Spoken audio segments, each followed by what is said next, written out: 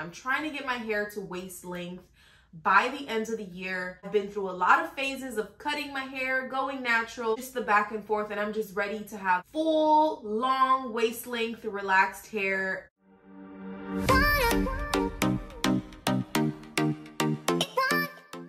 Welcome back to my channel. I know it's been long awaited, but I'm here for a hair update. So I want to make this really short and sweet. There's a lot of details, so let's put it all together so that you guys can see what's been going on with my hair. So first and foremost, this is a sew-in. These bundles I actually got from a beauty supply store. Lately, I have been experimenting with sew-ins, but the way that I do it is I make my own U-part wig. I create my perimeter braid, I create very small, neat braids, and I just sew on my U-part just on the perimeter.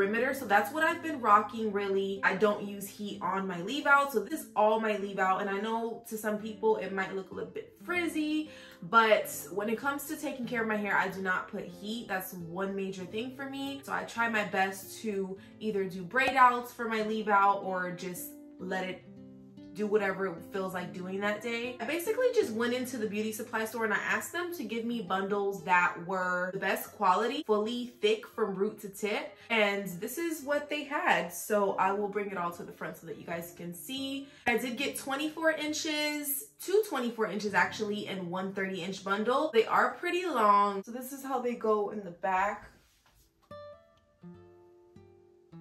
And I did lighten these bundles. That's the first thing I always do whenever I get any sort of extensions, because my hair is like a honey light brown, especially in the sun. I have to dye my bundles in order for my hair to even slightly blend in with any sort of extensions. I'm gonna post here on the screen some pictures of my hair. So I know that it's been a minute. The last video here on my channel is of my wash day with relaxed hair. But I've been on a journey for the last year, just really trying to get some blunt ends. I'll show you guys a picture of what my hair looks like when I think it was like a week before I relaxed my hair. So I was still natural, but then I decided to relax my hair, and I was only natural a year or maybe like 8 months. And then I decided I wanted to go back to relaxed hair. This picture is where I was when I straightened my hair, and then I knew then that I wanted to go back to relaxed hair. I had a lot of knots, a lot of unevenness, lots of layers just for my hair trying to grow out.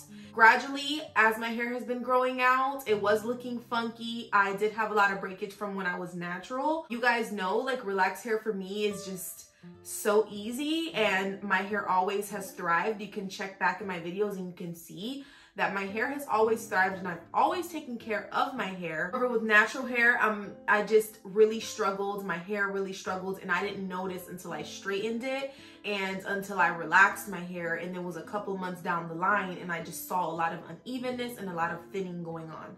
So I did put myself through a phase of just cutting 3 inches every probably, like, I would say 4 to 5 months. I did that twice, and then now this is where we're at in length. So it is growing, and it is even, and it is back to its normal thickness.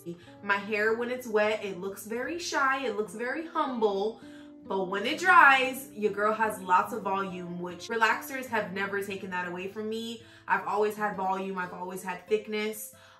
When my hair is out, I do wash and deep condition every week. And I just wear buns. I do wear my hair down more. I do braid outs and stuff like that, but mainly I've been trying to do very loose buns or claw clips just because the tension, I don't want to add too much tension. I'm trying to get my hair to waist length by the end of the year. I don't know if it's possible, but I'm definitely going to try my hardest, because at this point I've been through a lot of phases of cutting my hair, going natural, and then just the back and forth, and I'm just ready to have like full, long, waist length, relaxed hair, and that's just one of my goals, is to get there. So we're gonna get there no matter what. When I last checked my hair about a week ago before putting the sew-in in, my ends were very nice, very healthy, very thick. So I'm actually excited to see the length of my hair with just doing my relaxer and not having to trim anything off, because literally, you guys, when I tell you, back when I first started my relaxed hair journey, I would trim my hair 2 times a year. And that just worked with me. It worked so well with me. And I think what contributed mainly was the fact that I don't use heat on my hair. Also was deep conditioning, faithfully. Those things will definitely add up, you guys. And if you are someone who you don't want to trim so often, a lot of the manipulation and the heat, it will definitely take a toll on your hair and cause you to have to trim those ends a lot more often. So if you're someone who's like, I want to see if I can cut down to maybe 2 times a year, 3 times a year, definitely watch like the heat that you're using. That is something that will make a significant difference. Watch any of my old videos. I have a wash day right here that you can watch. Thank you so much for your support. Make sure you follow me on my social medias, which are always linked down below, and I'll see you guys for the next video.